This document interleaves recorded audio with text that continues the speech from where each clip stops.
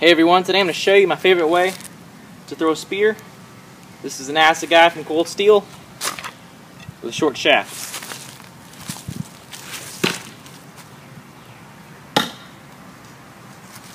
That's how it's done.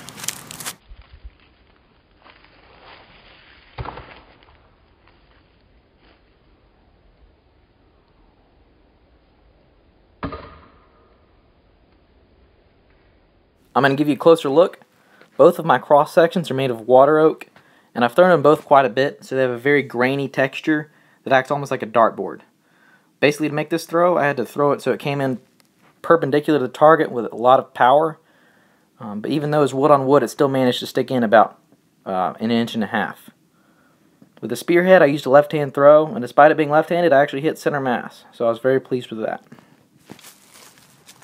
Okay, in all fairness, I do like to throw this thing like a traditional spear, but the shaft is very small, so you don't have that counterbalance as you would with a longer shaft. So I don't really like to throw this, but it comes with a really nice sheath, and it's perfect for, say, strapped into a go bag or a saddle or something small like that, because it's very portable. I mean, if you wanted to disconnect the shaft, you've got a really sick sheath here, so that's really a very slim profile, and you can fit that in a bag or a truck much easier than a full-length shaft. So I'm going to take a throw with it. I'm not very good at spear throwing in general, but I'll show you what it looks like.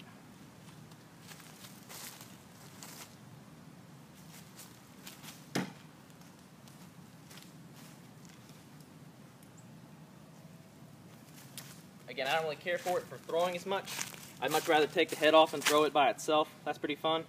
But I could see this being a very good melee or close range weapon, but not really something that I would immediately go for throwing. But again, you can always just take the head, and then if you're out in the wilderness and you want to survive with it, just fashion yourself a much longer limb if you actually want to consider throwing it or using it for survival purposes. Hope you enjoyed the video, and thanks for watching. One more throw.